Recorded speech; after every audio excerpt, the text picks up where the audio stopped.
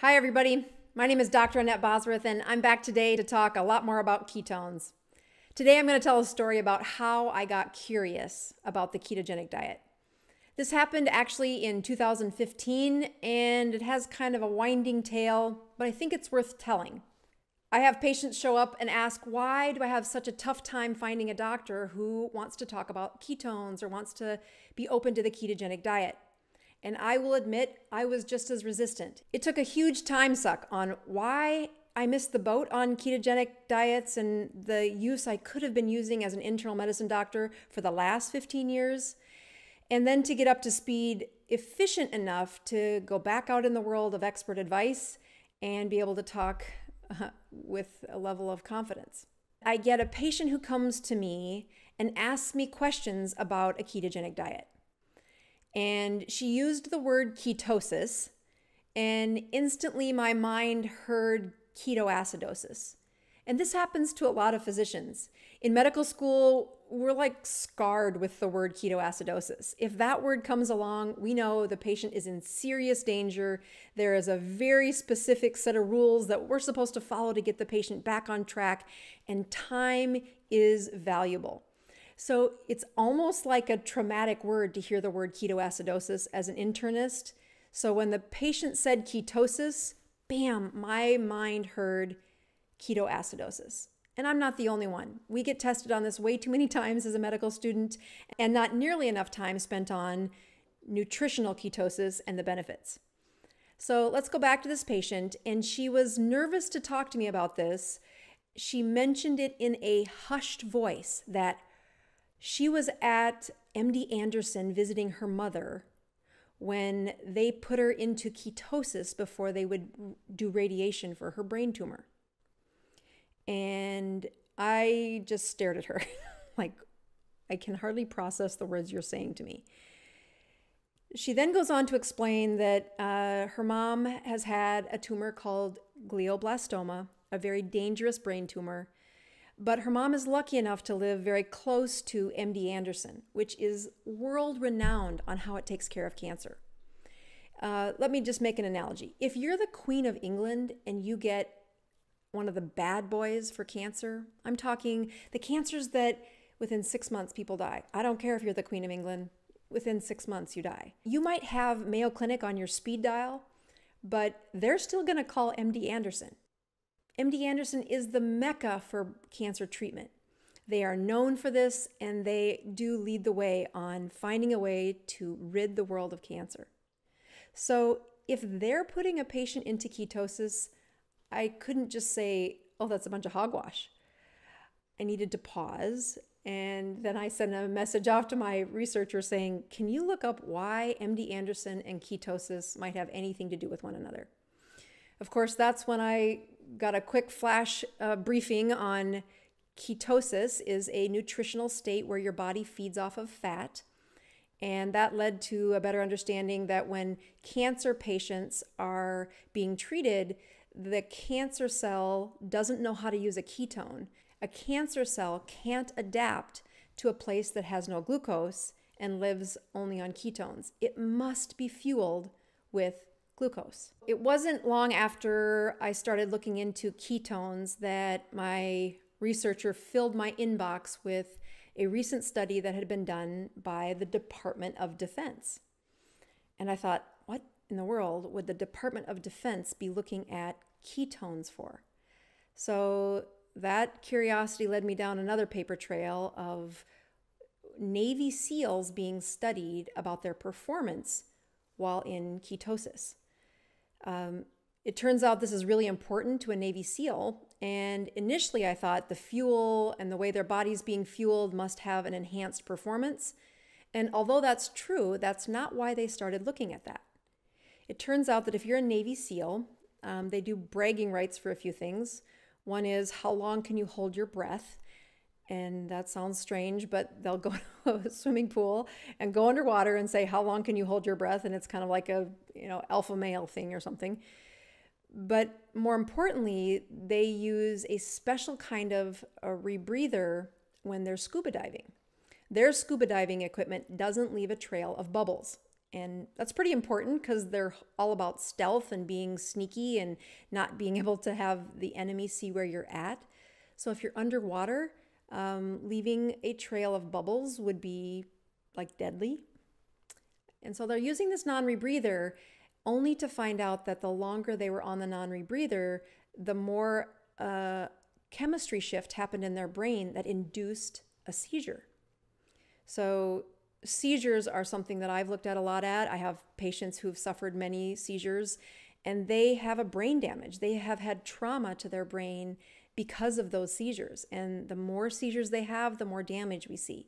We don't want patients having seizures, and we go to extreme lengths to make sure that that stops immediately. So there's probably only one thing worse than having a seizure, and that's having a seizure 30 feet under the water, because now you're going to drown. Seizures are deadly in and of themselves, but even more when you're underwater. So the Navy SEAL team, the Department of Defense, worked together to say, how can we prevent these seizures? And they did the same thing that we as physicians did. They added anti-seizure medications. This didn't work out so well. Navy SEALs are very competitive, and their life depends on their reaction time.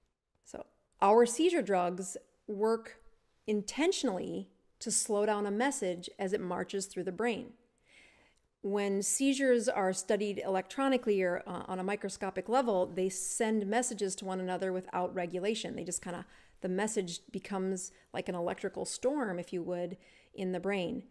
Using some of our seizure medications will slow down those messages, and that's how we prevent seizures. But what happened with the Navy SEALs is, well, we made them stupid. And I know that's not the word to use, but we just slowed down their thinking. We slowed down their reaction time. And yeah, they wouldn't take that medication. They're Navy SEALs because they care about that. So this was unacceptable. They couldn't have their cognition that slow. So the next thing that the team looked into is they found a diet that had been around for many years. And in fact, it was the only lesson about ketosis that I got when I was in medical school. Was I remember hearing about this diet where they would admit the whole family into the hospital, and they would have to teach the family how to get this kid into ketosis. And these are called the ketosis kids because they had childhood seizures, and these were the kids that didn't respond to our medications. So here you have the unfortunate event of having childhood seizures. You get put on the medications that are supposed to take them away, and then they don't work. Now we have your whole family admitted to the hospital in the 1950s and 60s to make sure we could induce ketosis and that the kid would stay there and that the family understood the rules. So now you march these kids out into their life, and they were really compliant. These ketosis kids had seizures whenever they stopped following the diet. So they got into ketosis, they stayed in ketosis, and it only took a couple of mistakes in life to fall off of the wagon, if you would, for ketones before they said, no, can't do that. I end up with a seizure. So let's recap. I first started out with MD Anderson and how their protocol was to put patients on a ketogenic diet. This led to the Department of Defense and Navy SEALs using a ketosis diet to prevent seizures. And then the third layer of my curiosity was from autopsies. And it came from these ketosis kids who got put into that ketogenic state as a child because of their childhood seizures. And now they were dying. They're in their 80s and they're dying. And that's not from seizures. They're dying from other things. But what we were privileged with is a look at their brain autopsies. Let me remind you that seizures don't do nice things to brains. If you want to see the worst brains possible, take a look at the autopsies from folks who've had seizures, especially if they started as a kid. Maybe they had dozens or even hundreds of seizures a day.